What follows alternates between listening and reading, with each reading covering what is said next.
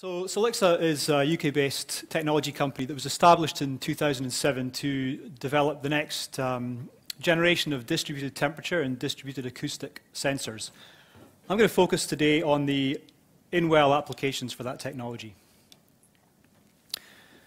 So distributed sensing works by coupling a surface-mounted optoelectronic interrogator with a passive optical fibre, which is placed downhole inside a ruggedized cable. Each cable could contain multiple optical fibres.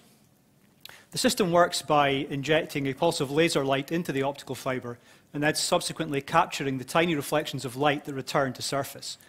And contained within these reflections of light is information about the localized temperature and dynamic strain at each point along the optical fibre. And this allows us to reconstruct the temperature and the acoustics all along the fibre path. This is analogous to having, let's say, a thermometer and a microphone at every meter along the well path.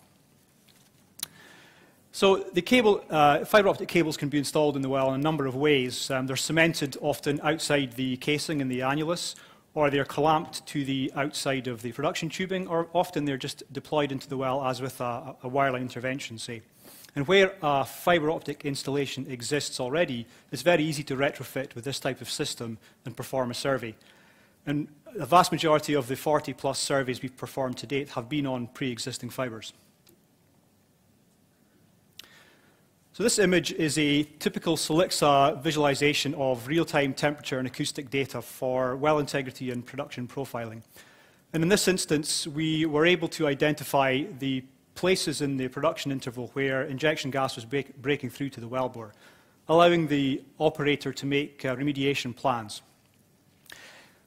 Conventionally, you'd have to place a point sensor at a particular position in the well, or move your sensors across the region of interest to get this type of information. But with distributed sensing, you get this information continuously and from a sensor array that has no downhole electronics, no moving parts, no power sources, and which doesn't introduce an obstruction to the flow path.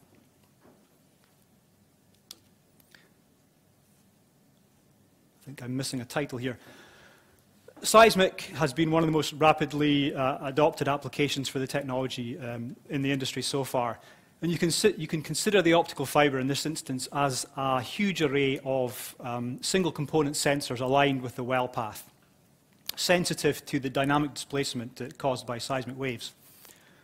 The example on the left is from a multi-well survey where 4 of our DAS systems were installed on 4 fibres within 3 wells and continuously recorded over a prolonged period. And this was made possible by the synchronization of lasers between the 4 systems and also the integration of GPS clock time. And the common shot and common receiver gathers in the bottom, they show how DAS data looks and feels very much like conventional seismic data, which has been important in the introduction of this technology to potential users, to geophysicists. The example on the top right is from a different project, a carbon capture project, where the grayscale image shows the entire wave field from a single shot point, and the other image is a pair of intersecting migrated images from a series of shots from the pattern showing. To date, Silixa has performed in the range of 30-35 such borehole seismic surveys. Again, I'm missing the title here. This is related to production monitoring. So temperature has long been a core measurement in production monitoring, but when it's complemented by the unique attributes of true acoustic data, the combined or composite answers can become a lot more robust. Distributed acoustic sensing gives you an array of acoustic sensors in the well that you can record from continuously. And the image at the top right gives you an idea of that time-wise temperature and acoustic recording across the entire well path. And the ability to detect propagating sound within the wellbore leads to compositional information about the fluid from sonic velocities, but also to fluid flow speeds from the Doppler effect. The example on the bottom right is from a multi-rate survey on an injection well, where the acoustic data has been used to quantify the outflow from individual injection nozzles. And the results of this analysis match closely with the analysis of DTS data, temperature data, from a prior survey on the same fibre. So already from these 2 technologies, we have a handful of methods to describe downhole production conditions continuously. And, you know, where the fibre optic cable is permanently installed in the well, you have access to that data at any time without the need for costly interventions. So a key question in this type of acquisition is how do we manage these huge data sets? And we believe the answer lies in fog computing.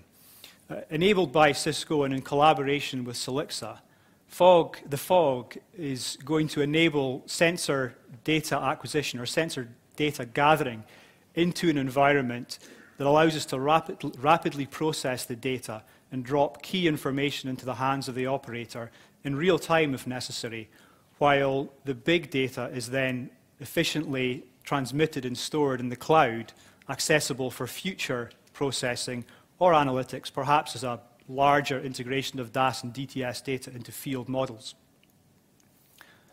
So to summarize, these applications are finding their place in the industry already. We in Silixa can see the next 18 months worth of system development, system improvements that's going to dramatically improve the fidelity of these applications and these measurements. And there's no doubt that if you have fibres in your wells, you are going to have in the future access to life of field monitoring. And it appears that in 2015 and beyond, the big data vision will likely be dominated by fog. And that's all I have time for. Thank you very much.